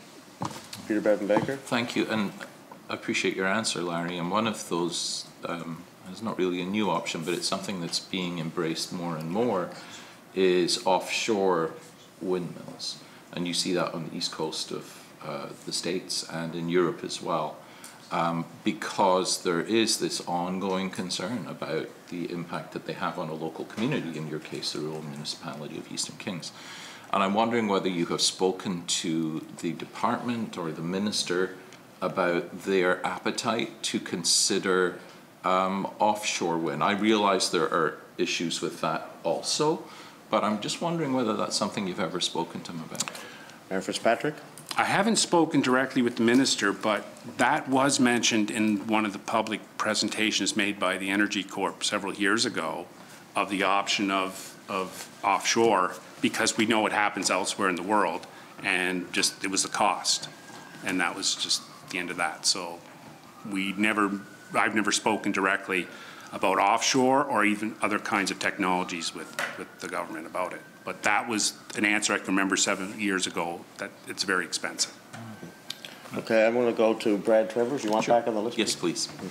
So, well, thank you, Chair, and thank you so much for coming in today and for putting your name forward and becoming mayor. And it's such a difficult job, and I applaud you for that, especially as a municipal representative. I say that often.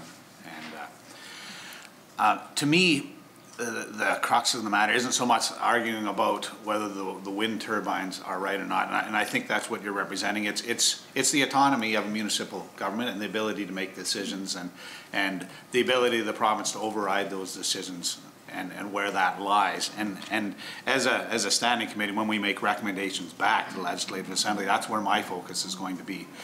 Now, I wanted to quote out of, it's the CBC article, it's quoting from the IRAC, and it says here that the IRAC said, the council of the small community, while well-intentioned, had no expertise in dealing with the type of information before them and made no effort to engage any planning experts to assist in their analysis. And then they said that the $18,200 application fee that Eastern Kings accept from the province could have been used to hire a planner, but instead, quote unquote, nothing was done.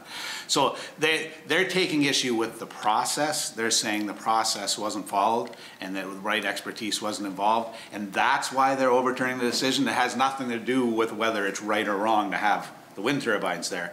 So I just wanted to get your input on that, because those are quite quite the quotes from Iraq, but that's what they're saying. And again, I'm trying to find out at what point we modify the legislation or regulations to allow municipalities and provinces to work together. Mayor Fitzpatrick? Yeah, well, that, if you want to talk, like, I'd rather have not used the word windmills at all in this conversation, because really, I have no, if you want to use the term horse in the race regarding windmills. However, when that Iraq decision came down, and the way it came down was very unfair to the municipality, in fact, to every rural municipality in PEI. And I haven't give you section numbers, but the Municipal Government Act, the MGA, is a great framework to give structure and how to start, but it can't be applied to every municipality in this province. You can't compare a municipality of 500 people to 5,000 to 50,000. So in that statement about a planner and $18,000, well, the $18,000 went to legal fees, which ended up being over $60,000 to the municipality. And to have that expertise, planners are hard to find. So why doesn't the MGA or the government support rural municipalities and say, not for every planning subdivision, but when you're developing your official plan, you have use of a planner from the government to help you with your official plan. That would help a rural municipality and burden some of the financial costs. It's just that everything involved costs money with the municipality, and you're trying to budget, and we don't have any capital assets. We rent our space. We don't have, we've only got 2 employees. We're very small that way, but every time something comes up, it costs. And then where's that money coming from? So to tell us that we didn't have the expertise, no one said we had to have the expertise. We had this official plan, and the members were going, maybe the council, I should say, were maybe not articulate enough to say that an industrial size farm is not compatible with the community. And if we had the money, then I guess we could have had that expertise backed up by an official planner.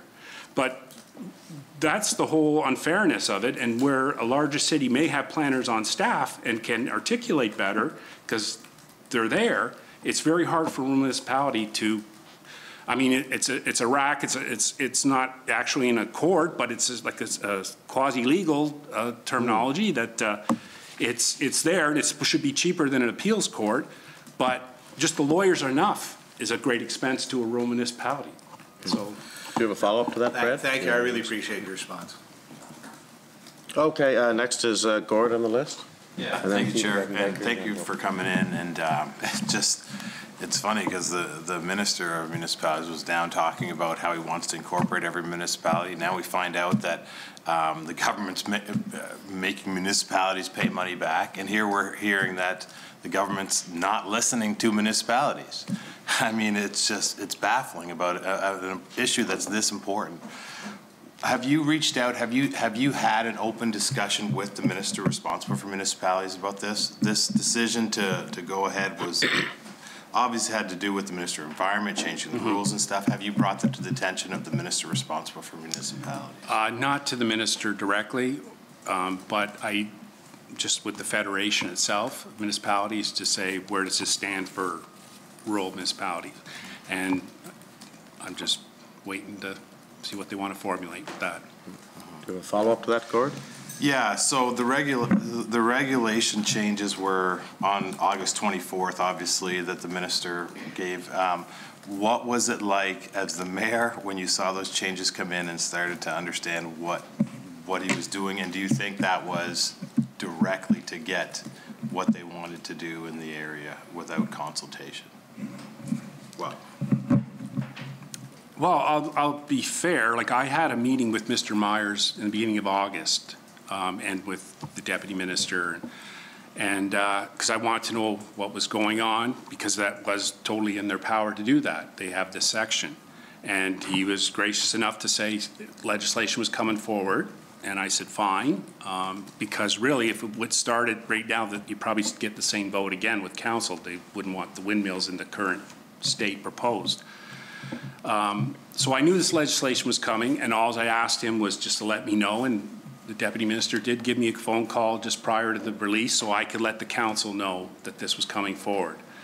So in one sense, it's an act, it's a legislation, it's a rule, it's a government, we're following the rules. So I can't, you know, I'm not breaking the law. If a, you know, seatbelt law comes out, you comply with the law.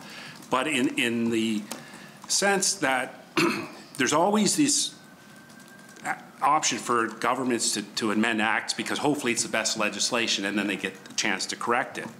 Unfortunately, we don't see it work the other way. It's when they want to get something, but I don't see anything in the Health Act or Education Act where if something isn't going right, the government will, the minister will put a clause in to say there will be X amount of doctors or a lower waiting time, and this shall happen. Yeah.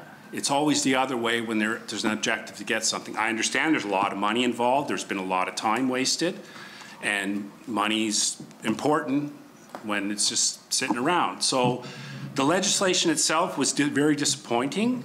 It's just that I thought with the island being so small that maybe my first exposure to government would be more collaborative. It's an hour drive to get here today. Sometimes I think it feels when I'm working with government, it's a day away, and I don't know what the other end of the island feels like. It's farther. But it just, you know, I'm not talking to Ottawa, I'm talking to Charlottetown, and I just thought with the smallness, the uniqueness of this communities and government that there'd be a lot of things to work together easier. Okay, Peter Bevan Baker. Good answer. Thank you, Chair.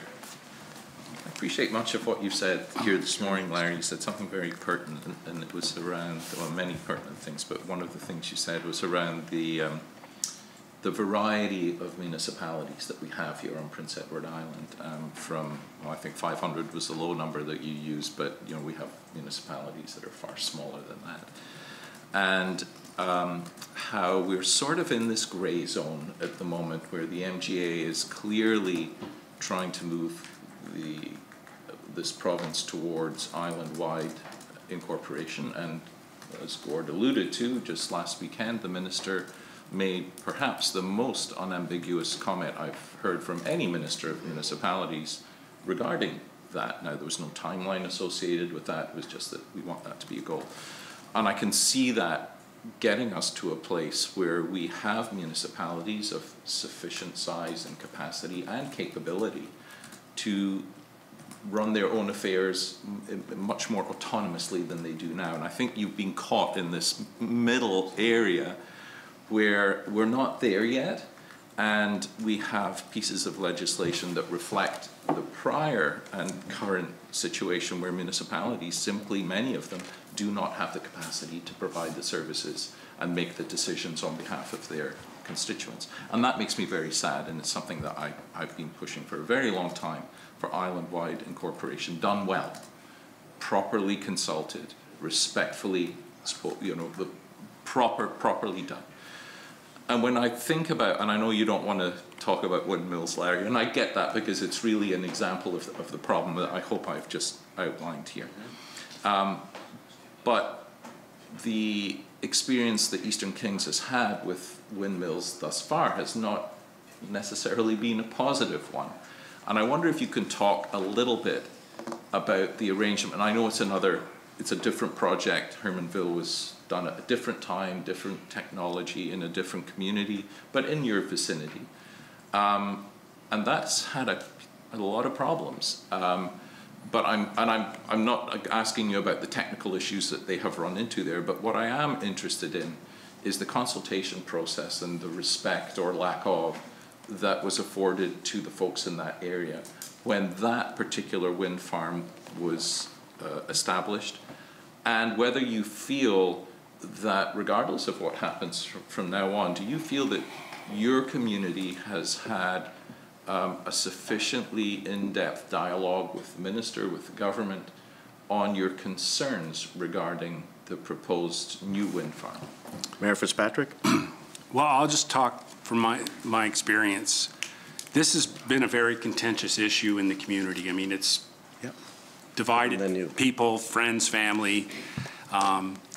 In fact, just to get information under the MGA, we couldn't fit our official plan part into the regular, so we have a special meeting. You know when people showed up for a special meeting on the official plan because they thought it was involving windmills? And that's where people want information. from my experience, and I spoke with Mr. Myers about this at our meeting, was the Energy Corp did a terrible, terrible presentation talking to the community prior to presenting this expansion. They basically talked over the residents. There were some very good questions asked by community members, and they weren't answered properly. And there was just no, like, in my community, in your constituents, you have the for and against on each end, and there's a lot of people in between. There's a lot of people in my community that are in between, when we have windmills or not. We need green energy, there's climate change, and then you have the opposed because of their reasons, and then there's the for, which you don't hear, but I mean, they'd be the landowners that would get the benefit. But it's these people in the middle, and they're looking for information. And I just said, I'm only an hour away, but I've invited, in support of the other group, I invited the Premier or someone. I mean, I don't have the answers, and I'm saying you have the answers, but you probably have more answers than I do. So for someone to come to give a presentation to the public about what does climate goals are, where do we go, what are our energy needs, like maybe if people were more informed without trying to find it on the internet, but someone was giving a thoughtful presentation directly, maybe they'd have a better understanding.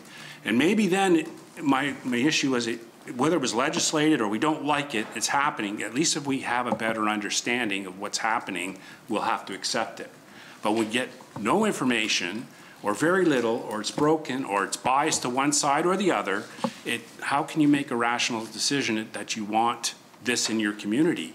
So yes, I explained that the presentations were terrible, and there was just no real follow-up from anyone in the government to explain of why we're doing this, why we need this, where we're going, what 2040 means to net zero, that kind of thing. No one's explained that to the community, or to probably any other community for that matter, on any issue.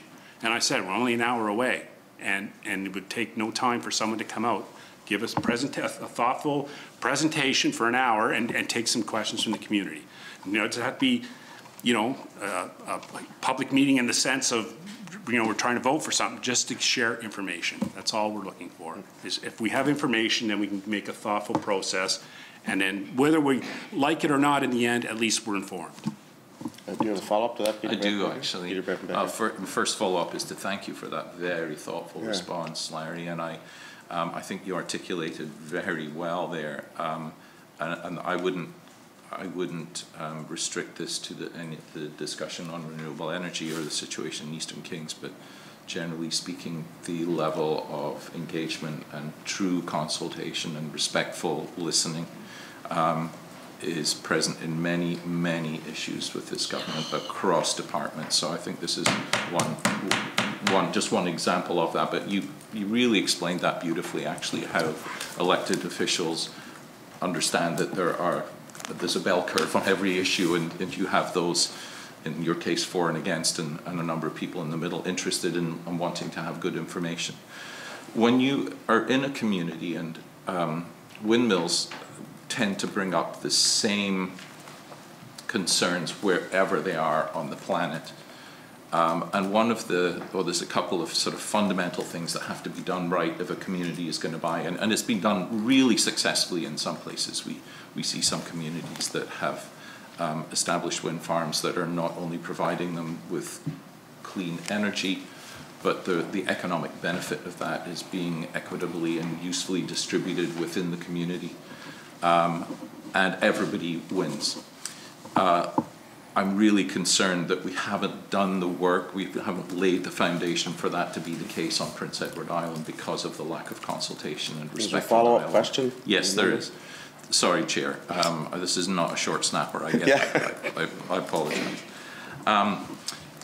Do you have confidence that, again, I don't want to prejudge what's going to happen in the future, Larry, but that you, as the leader of your community and your council, will have further opportunities to discuss with whether it's the Energy Corp or the Minister or somebody else, and make sure that your concerns are properly heard, and B, that the financial benefits of this, and there are potentially considerable financial benefits for a community, and we have to weigh that against other things, but that those will be fairly and equitably distributed within your community. Fitzpatrick. Well, I won't slam just PEI, but I think it's all governments everywhere, provincially, federally. There's a lack of consultation or communication, for sure. You talk about the economic benefits to the community, and moving forward, this has been mentioned, but from past experience, Eastern Kings has not received any revenue from the windmills since their creation. In Haven't made any revenue. 2007, 2008, there was some energy money given in the tune of $21,000 and $25,000 for those 2 years. After that, those same amounts were generally received. They're part of our tax assessment, their property tax now. So they're not there's no revenue sharing. There's no extra economic benefit. And when I talk about a rural community and budget, that's still not a lot to manage the government. So moving forward, I spoke with the CEO of Energy Corp and Mr. Myers and saying, if this is coming in, this is what we need. Our community needs to be consulted. We want to know what the next step is. And one of the things we said, I don't know where you are in the plan. I know there was the issues with Hermanville and that, but once Eastern Kings is a priority, I want a meeting, public meeting, just to let everybody know what's going on. This is where this is going. This is where this is going. Here's your state. You may fall behind in schedule, but at least people know so they don't panic when every time a backhoe or a large dump truck drives by, say, well, what's going on? What's being dug up? All we need to do is ask was to be informed. It hasn't happened in the past. What I'm trying to find out, and hopefully moving forward, it will. That's all we're asking for. Okay, Hilton McLeod. Thanks, Chair. Thanks for coming in. I'm not familiar with the area, but when you had talked about damage to the environment, what can you be more specific about what damage? What they're referring to, and I think the other community groups have spoken, was just about, it's not a farm field in that area, or it's just not a blueberry patch. It's a bit of marsh, bog, wetlands. So it's a bit more diverse than just a field. So, and the unique migration pattern of the birds there, the people feel that the windmills would be disruptive, and therefore that bog, which is like a carbon sink, could be permanently altered and damaged and can't be, even once the windmill's down. I mean, there's clauses in the thing to say, and I don't know what they are, but I know with the individual landowners, there's what the recondition will be once they're decommissioned, but after 25 years of being in one spot, you're not going to reclaim the land to what it was. So that's what I meant by damage. Yeah. Do a follow-up question? Has there been an environmental study done on the ground? As far as I'm aware, there is, and of course, it was favorable to go ahead in the area, but they were trying to get variances and from the municipality, which were not accepted, because I think the original number was 11 and now it's 7, because they were too close to the shore, and that's part of our plan about development, because we're losing shoreline, that we don't want things too close to the shore. So yes, I don't know the exact outcome, but I know there was an environmental plan, and obviously it was approved for the windmills that are there to go ahead, yes. Okay, Jamie Fox. Thanks, Chair. Thanks for coming in, Kevin. I'm very familiar with the MGA. I implemented, or I shouldn't say implemented, I administrated it for 4 years as a minister. But I think in all fairness to the regulations and the legislation, I think that the legislation was brought into place 14 years ago. And it gave the power specifically to the Energy Corporation to be able to enact that. However, the part that concerns me, we're empowering the Municipal Government Act and the municipalities to do more work themselves and have that capacity to chart their own future, and which I support. But my question is, before the department entered in with this new regulation change, which took powers away from the municipality or limited the powers, was there any consultation with the municipalities or the Federation of Municipalities that you're aware of to say these changes are coming? Mayor Fitzpatrick? No, I'm not aware, other than the the first mention was the Iraq appeal, saying the government always had the power to do that. So there was nothing ever to say that that I was aware that they can do that or they will do that if it didn't go this way or that way. So, okay, thank you. Brad Trivers. Well, thank you, Chair. And I wanted to raise this to you as Chair as well. We're having a lot of discussions about the Municipal Government Act and municipalities and, you know, the interactions with the province. And it's not necessarily limited to the purview of the natural resources, environmental sustainability scope.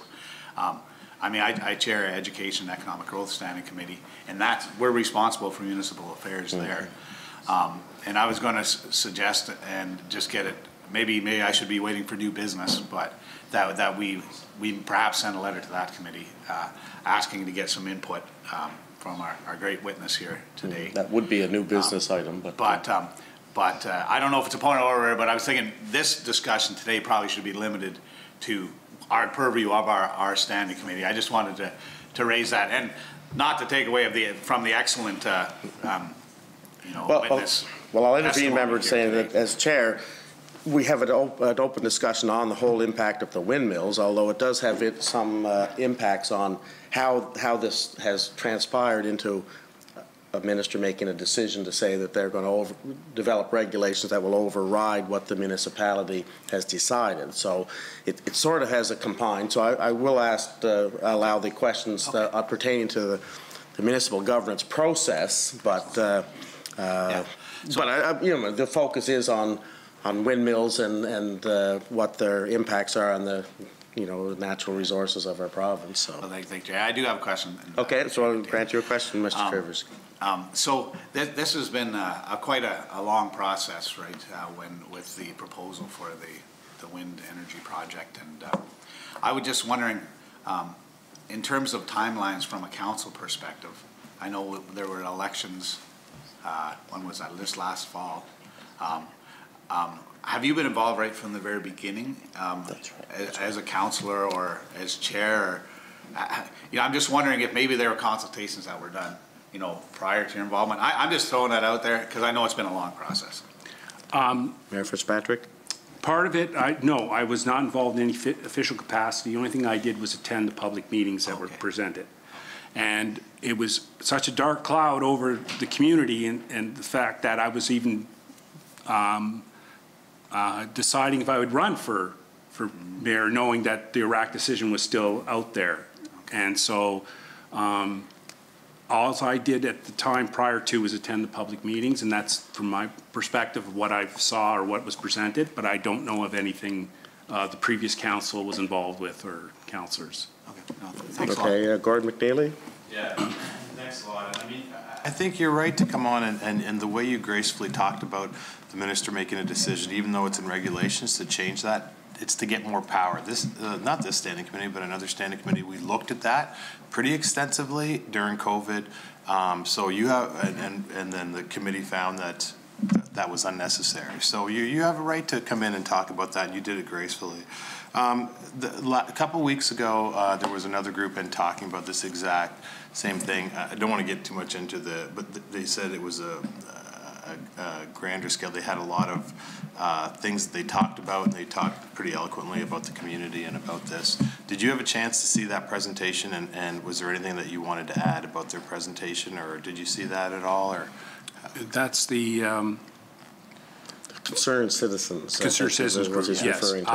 Yes, I saw the letter they submitted. I wrote a letter to the Premier in support of some of their points, but expanding basically on the municipal points about the revenue sharing, and my last point about why I'm here today, about not having any authority. Mm-hmm. So I was aware of what their purpose is, yes.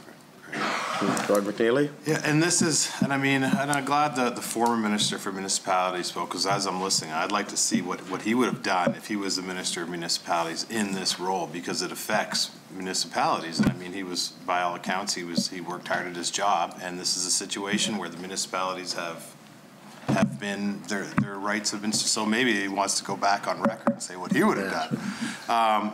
But my final question to you is that this committee is going to give recommendations directly to the legislature. So we'll be, the chair will be standing up and reading a report to that effect that should urge government to look at different things. And I want to make sure that we take that very seriously, and as we're getting that ready. So is there anything you would like to see, one or two or three things in there that you would like to make sure that we don't miss out on? Mayor Fitzpatrick? Well, I guess just to the MGA itself, in recognizing the different levels of municipalities, and like, it's a great framework, and I understand it's easier, you know, to say about the conflict of interest and code of conduct. That's universal. But then there's the other issues of trying to, you know, my municipality can't compete with Charlottetown because I don't provide those services and the finances. So there's got to be a balance there, and a recognition that, you know, this is the size community can do this, you know, and with the powers they have, but just because it all comes down to finances and how they can manage their finances and what service, and a lot of the rural municipalities don't have the big infrastructure. So the MGA would be important to look at to help custom fit it for PEI. And then the Planning Act itself to say what, you know, what, if the municipality is required to have a plan, then do they have the authority to do what's in that plan? And then, again, I've mentioned the Energy Act too, you know.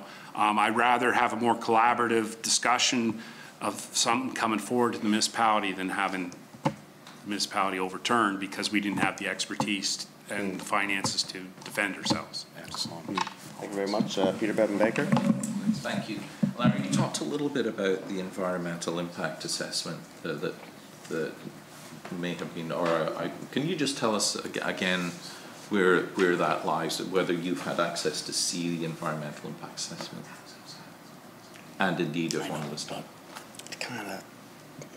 No, I didn't. I haven't had, like, I've seen bits and pieces, but I haven't seen the actual document itself or gone through the document itself. It's been referenced in discussion to meetings, but no, I'm not totally aware of where it stood or what it was for. So, Peter Bevan-Baker. And for my own benefit, Larry, and the requirement for a potential project of this scale, would that trigger a potential federal environmental impact assessment, or is this entirely in the hands of the province? That was mentioned, and I didn't get a clear answer on that. Someone referred, would a federal environmental assessment be needed, but I didn't hear any follow-up with that at all. So I'm assuming with if there was the go-ahead, those things have already been done or looked at or approved. So. Peter Bevan-Baker. Yeah, and I don't know the answer to that too. That's one of the things I'll take away from this, Larry, and look into. But just before you, and you were here when there were a couple of folks from the Department of Environment talking about the state of our forests here, and one of the recommendations from the Forestry Commission was regarding the biomass. This is related, Chair, I'll get there. And one of the recommendations from the Commission is that they recommend that the existing environmental impact process be amended. Now, I don't know whether that was specifically related to the issue of biomass or whether they're talking about amending that EIA process generally to as it applies to any project, including something like this. I wouldn't expect you to know that, Larry, but I'm wondering whether that's something you're aware of, and maybe you do know the answer to that. No, unfortunately I don't, and I was not aware of any changes like that or what they were referring to. Okay. Yeah. Okay, I've exhausted my list at the moment. If there's any other questions. Okay. I guess one of the things I wanted to mention was that I reside in a small incorporated community as well. It's called Lot 11, and I represent a riding that half of the riding is incorporated, the other half is not. I think the one thing that I always sort of see as an advantage of incorporation is the fact that you have say. And I think you've done a really good job of representing your municipality by coming here and representing them by giving us some feedback on a particular issue that's important to that community. So I just wanted to add that into the minutes to say you've done a very eloquent job of doing that, Larry, and we wish you all the best in representing your community in future, and I hope as legislators we'll come to some sense of consensus on what our recommendations would be. But I think that's always an important note, that our municipalities are there to represent the uniqueness of their constituents and provide them some say in bigger topics and issues. So you've done a good job of that. So without further ado, unless you have anything more you want to add, Larry, thank you for your time, and we'll have a quick recess while Larry leaves, and then we'll get back to our final item on the agenda, which is new business. So quick recess, thanks.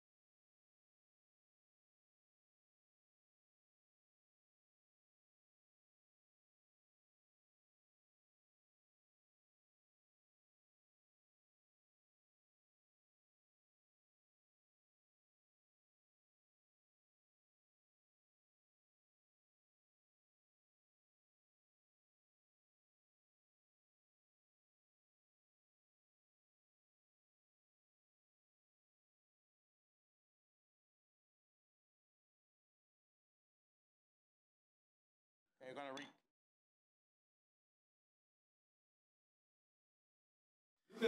New business is the next item on the agenda, and I'll remind members that associate members don't have much say in the voting of agenda items, but is there any items under new business? Jamie Fox. Thanks, Chair. Going back to our first meeting with Norbert and Kate, I'd like to have the committee go visit the nursery and see actually what they're doing and how they're doing, and meet the people that are out there, and how the provincial nursery, right? Provincial nursery. Like we take the opportunity and go out and visit them and see what they're actually doing and stuff like that. And now, my personal opinion, I love that idea, to be honest, but I will say that just what I'm experiencing under the beef plant tour, it's a bit of a nightmare trying to organize these things. Try to get everybody to attend, and you know, I know myself, I've been there before too, but so I guess it's just a matter of what everybody thinks. And I might also add, our agenda is jam-packed to the end. That doesn't mean we can't have a tour of the facility at some point in future, but any other feedback? Thank you for articulating my concerns, Chair. You know, things are really busy now. We're only a few weeks away from this. I don't imagine you meant tomorrow, to be fair, but I could certainly consider it for the spring, Chair. Yeah. It's okay. Maybe based on that, we'll say we'll add it to our work plan with a date in future, and maybe. But Alicia, you can reach out just to say, would they be accepting of a tour, and what's a good time of year to do that? Yeah. Okay. Any other items on the new business, Bradley? Trivers?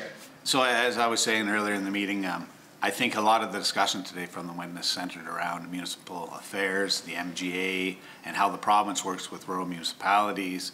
And I, as chair of Education and Economic Growth, I think that committee could receive a letter from this committee just saying we had a witness in, these were some of the issues they raised. You might want to consider inviting them in at that committee. That's what I'm putting on the table. What does everybody think on that? Gordon McKaylee? I think it's a great idea. It's just a matter of, we just had municipalities in to that committee, if I recall, or the association.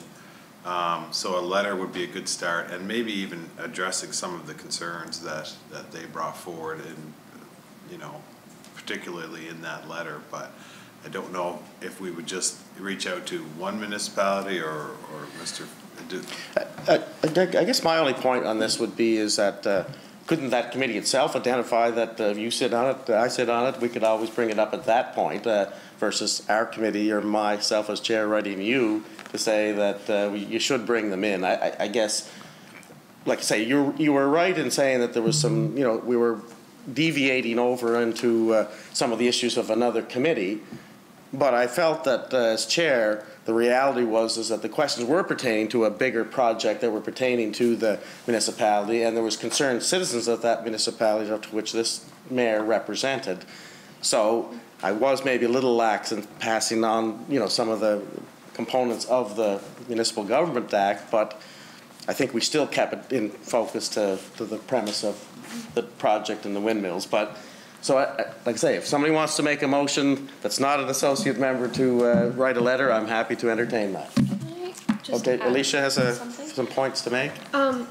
Just a suggestion to streamline the process. Maybe the letter could be to our presenter itself to say if you have any feedback on matters relating to the NGA or land use planning, to forward them on to the Standing Committee on Education and Economic Growth specifically, to kind of just speed up the process and just eliminate some letters. To just reach out to him directly and say those points can go to this committee so that they can be immediately considered for the upcoming report. So we seem to have a lot of nods that say that would be a favorable process. And there you go. Okay, so we will have Alicia draft up a letter to the municipality to suggest some of those components to them, and I think also thank them for their eloquent presentation that they made in representing their municipality. Any other new business items? Hearing none, I will seek an adjournment. Anybody? Adjourned by Jamie Fox.